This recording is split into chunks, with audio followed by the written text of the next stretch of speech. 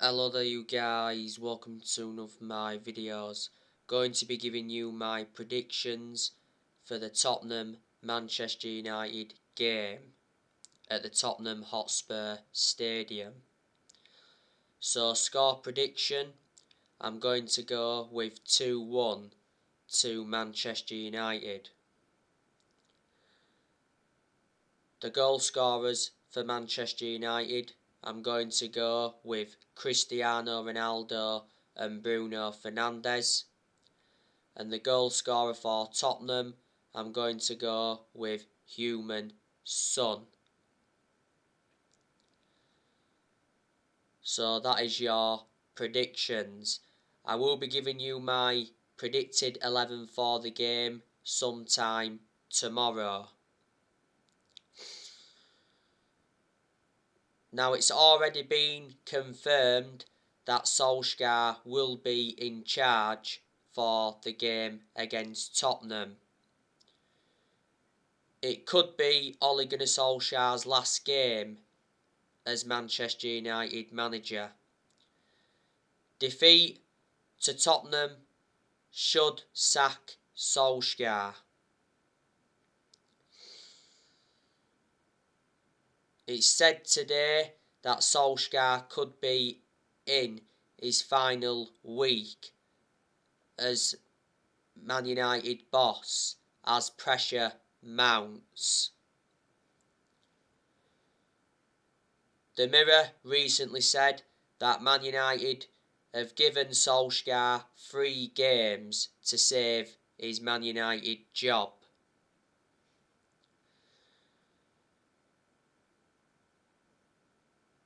Sky Sports News said yesterday that Solskjaer is expected to stay in charge of Man United for now, despite the 5-0 defeat to Liverpool last Sunday. Like updated you on my last video, Manchester United will have to pay Ole Gunnar Solskjaer 7.5 million if they decide to sack him. Because obviously in the summer, Solskjaer signed a new contract with the club until 2024. There's an option of a further year, and we made a mistake giving him that contract.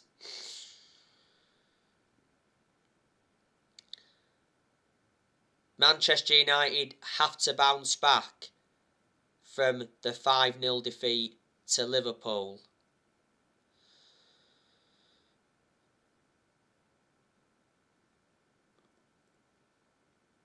That defeat to Liverpool was embarrassing from a Manchester United perspective.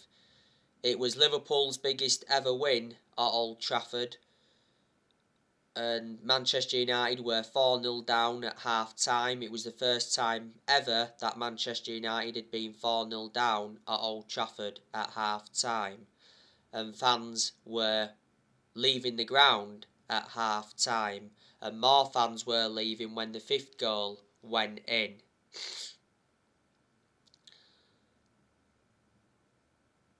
But yeah, it was an unacceptable performance by Man United. After the game, Solskjaer refused to resign, and Solskjaer said it was his darkest day as a manager. Manchester United are now winless in their last 4 league games. The last league game we won was away to West Ham, 2-1. At the moment, Manchester United are 7th in the league after 9 games. That's nowhere near good enough to our standards.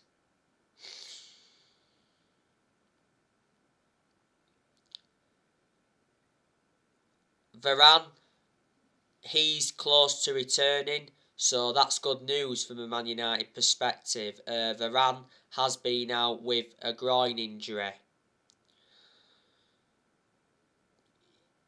Do you think he could be involved in the game against Tottenham on Saturday? Well, Solskjaer will give us an update on Varane, I presume, in his press conference. He'll be doing his press conference on Friday.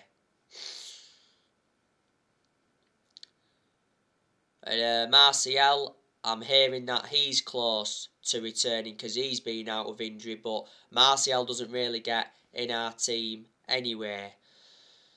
Paul Pogba won't be playing against Tottenham because Pogba has got a 3-match ban. Because Paul Pogba got sent off in Manchester United's 5-0 defeat to Liverpool. Pogba got sent off for that two-footed challenge on Naby Keita. Pogba didn't start against Liverpool. I heavily criticised Solskjaer for not starting Pogba against Liverpool because I thought Solskjaer should have started him.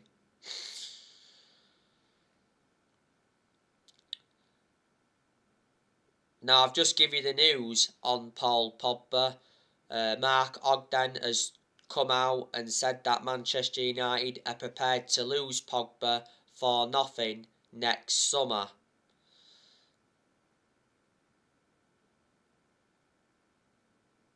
After accepting that the midfielder will not sign a new contract.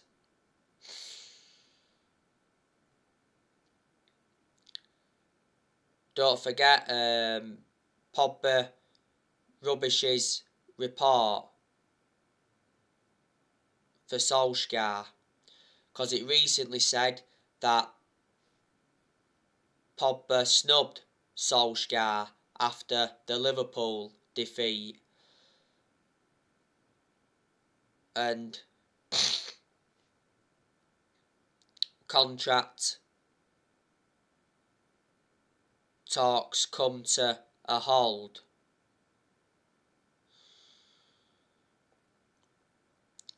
Now, Tottenham, they beat Burnley tonight in the Carabao Cup 1-0.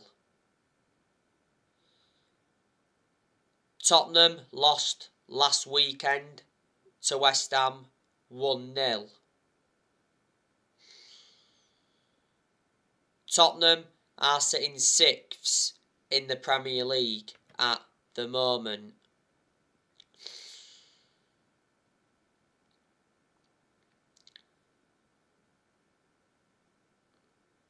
Tottenham's manager is Nuno Santo. He's on thin ice, just like Ole Gunnar Solskjaer is at Manchester United. Tottenham appointed Nuno Santo in the summer. He's got a contract with Tottenham until 2023.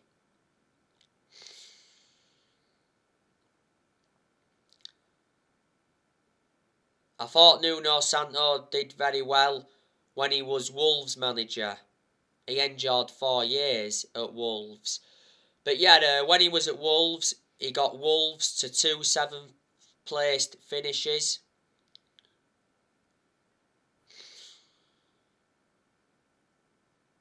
He also got Wolves up to the Premier League from the Championship.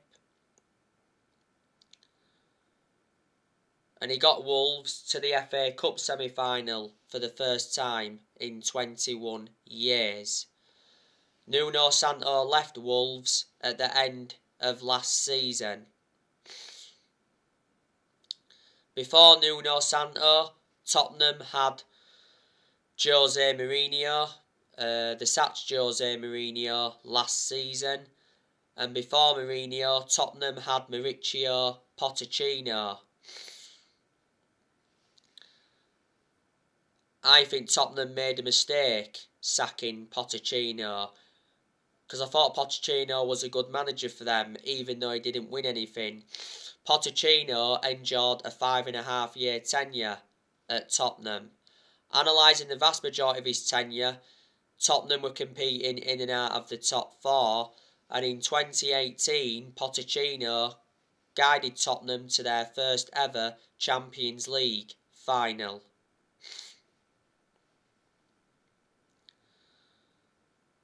Pochettino is now PSG manager.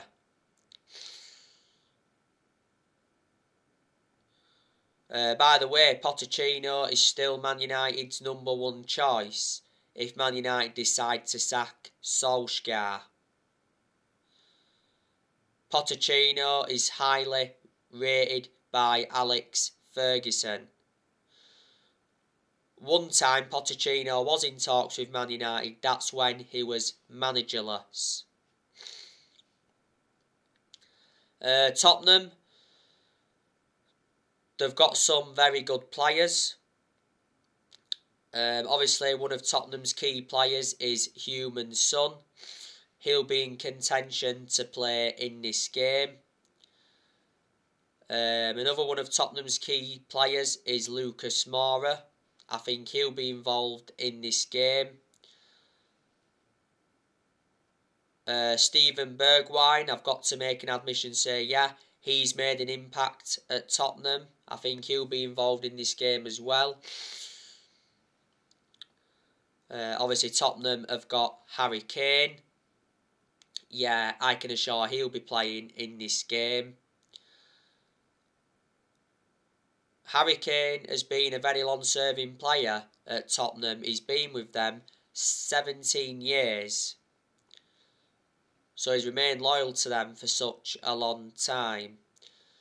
He's got a contract with Tottenham until 2024, because back in 2018 he signed a 6-year contract. Kane receives around £200,000 a week at Spurs. Last season Kane won the Golden Boot. Kane is regarded as one of the best strikers in the world. At the end of last season, there was reports saying that Harry Kane put a transfer request in at Tottenham, and he wanted to leave. And there was quite a few clubs that made contact with his representatives. Man United were in for him. I think Tottenham were demanding at least £150 million. But Kane has said a few times that obviously he's unhappy at Tottenham because obviously he wants to win silverware and he's obviously not experiencing that at Spurs.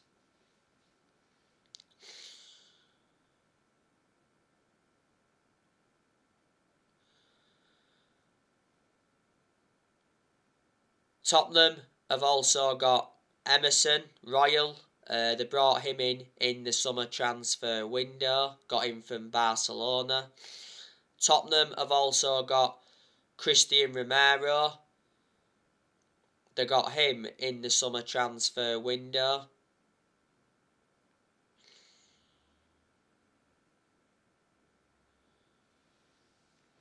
Tottenham also brought Pape Sarr in, but they have loaned him out until the end of the season. Tottenham also got Brian Gill in the summer transfer window. Tottenham have also got Tanguy Ndombele, good player. I think Tottenham got him from Lyon. I think he's Tottenham's most expensive signing, or one of their most expensive signings. I think he'll be involved in this game. Tottenham have also got Giovanni Lo Celso as well. They've also got Harry Winks. They've got Dele Alli. You know, Dele Alli's a very, very good player.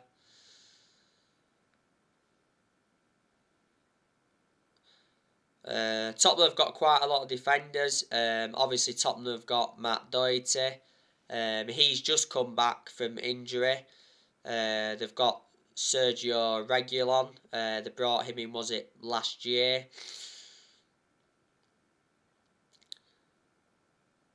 Tottenham have got Højbjerg. Tottenham have got Eric Dyer. They've got Ben Davies. They've got Davinson Sanchez. I think Davinson Sanchez is a right back. Tottenham have also got Joe Rodon. And they've got Ryan Sessegnon Ryan Sessegnon's a left back. Ryan Sessegnon's out with injury at the moment. He's the only player I think Tottenham have got injured now. So there you go. And Tottenham's first choice goalkeeper is Hugo Lloris. Tottenham let a few players go in this year's summer transfer window. They offloaded Serge Aurier. They offloaded Sissoko. They offloaded Danny Rose. Went to Watford him. They also offloaded Toby Alderweireld. Tottenham also offloaded Eric Lamela. I think he went to Sevilla.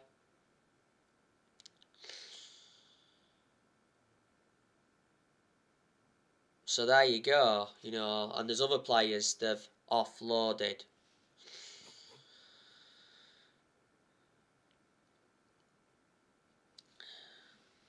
Manchester United beat Tottenham in this fixture last season. Man United beat them 3-1.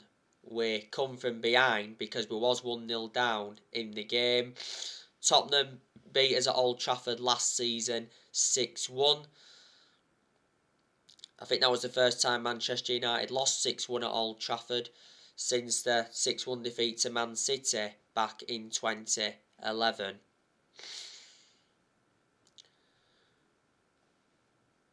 We've had some good games with Tottenham over the years.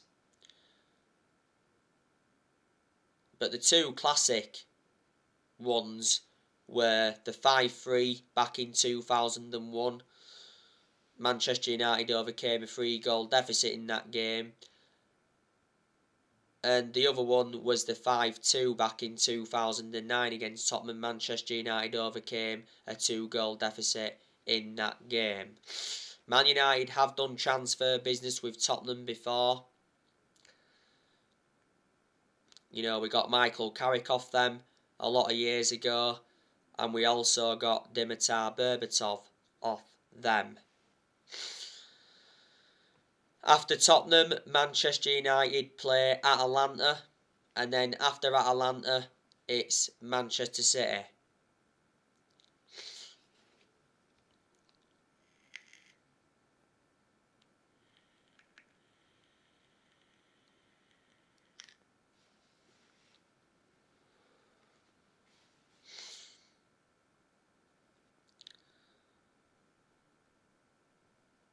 As you all know, there's been a lot of talks of Antonio Conte coming in to replace Solskjaer. Conte is the man for Man United, according to many Manchester United fans. Reports from Italy said that Manchester United have made contact twice with Antonio Conte. Conte wants the Man United job, but the Man United board are not keen. It recently said that Conte has reservations about the club's structure. But I think if Conte came in,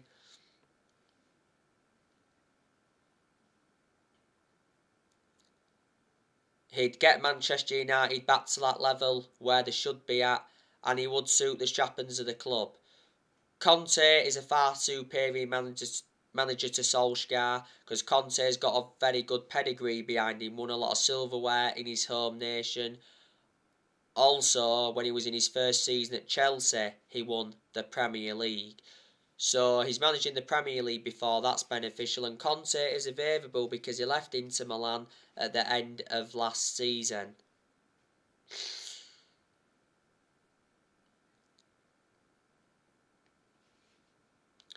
There's obviously some United fans that want Zinedine Zidane in as well, but I'm very sceptical we'll get Zinedine Zidane because reports from Spain recently said that Zinedine Zidane is not interested in becoming Manchester United manager.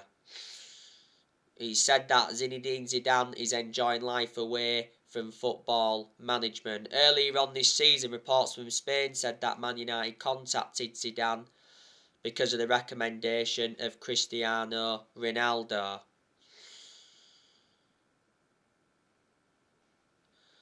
There's been talks of Brendan Rodgers possibly coming.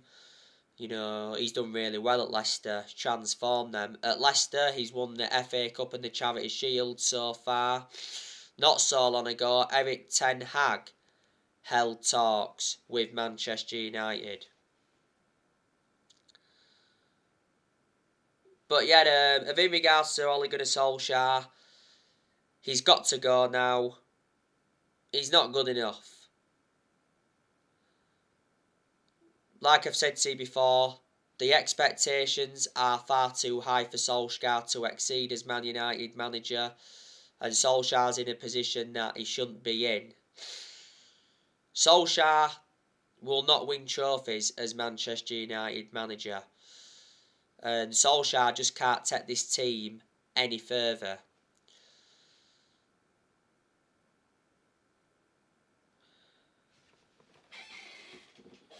It's as simple as that.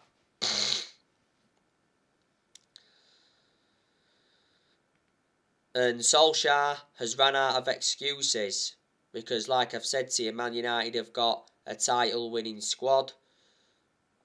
So in reality, Man United should be winning the Premier League this season. But like I've said to you recently so many times, Man United are a team of individuals. They don't play as an actual team. You've got the likes of Liverpool, City and Chelsea and all of that play as a team. That's why they're in a much better position than Man United at this moment in time. You know, Solskjaer received very good backing in the summer transfer window, like I've said. You know, Mertef backed him, Fletcher backed him, Woodward backed him, and the Glazers surprisingly backed him. And Man United enjoyed a very good summer transfer window this year. Made 4 signings and spent around £141 million. So there you go. So anyway, guys, that's everything to update for today. Drop your comments, likes below the channel. If you do, consider subscribe as always, and take care. God bless. See you all again very, very soon.